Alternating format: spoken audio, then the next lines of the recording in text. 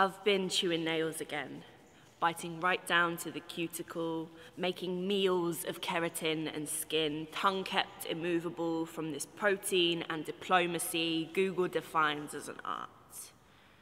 You think I've undermined your integrity like you're Napoleon Bonaparte or some other little man with a penchant for shit shoveling, stacking bran flakes and flan cakes to make a brown, abominable snowman with the shit that you produce, claiming that you're Zeus, a pseudo-super sleuth, but your arrogance is a noose that will one day cut the air to your self-entitled view, and I want to be the one to take you there, but I can't say any of this to you.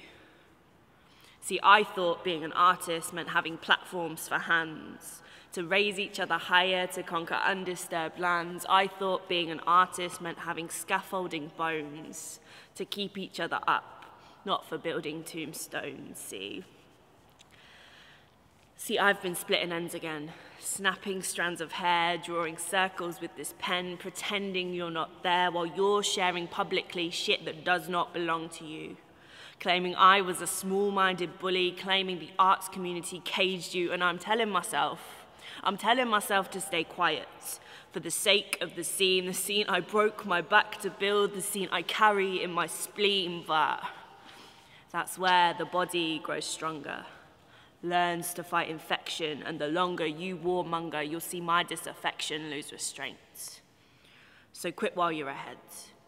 Go home, jack off to your ego, come all over your expensive canvas and call it a victory blow. See, I thought being an artist meant having platforms for hands, to raise each other higher, to conquer undisturbed lands. I thought being an artist meant having scaffolding bones, to keep each other up, not for building tombstones, see. See, I thought, but now I've been mouthing off again, ripped away the plastic wrap. I told you this would happen. I told you I would snap, but you kept on pushing and pushing, so here's the fucking truth.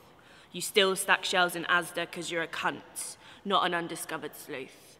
You think spitting in the ocean is enough to make your mark, or you'll get a pack promotion when the wolves hear your bark. You're not Banksy, Akala, Tempest, or Emin. You're a bitter has-been, and I will not be silenced by such a talentless tyrant.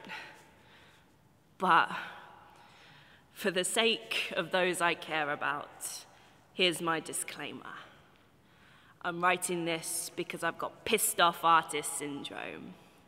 And what good is this stage if I leave my mouth at home?